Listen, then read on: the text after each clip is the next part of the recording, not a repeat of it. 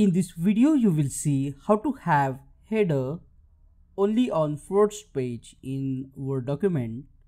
As you can see, I have added a header on the first page here, and if we go to the second page you will see there is no header appearing. To have header on only the first page, just double click in the header area to activate the header. Now click on the option different first page. After clicking on it, type what you want, for example header on first page only, and as you can see it's not appearing on the second page. Once you have entered the header, just double click inside the main Word document.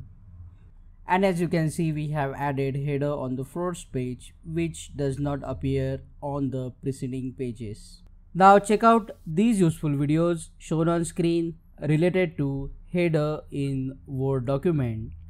Click on that like button, comment below and let me know if this video solved your problem. And don't forget to subscribe and press the bell icon.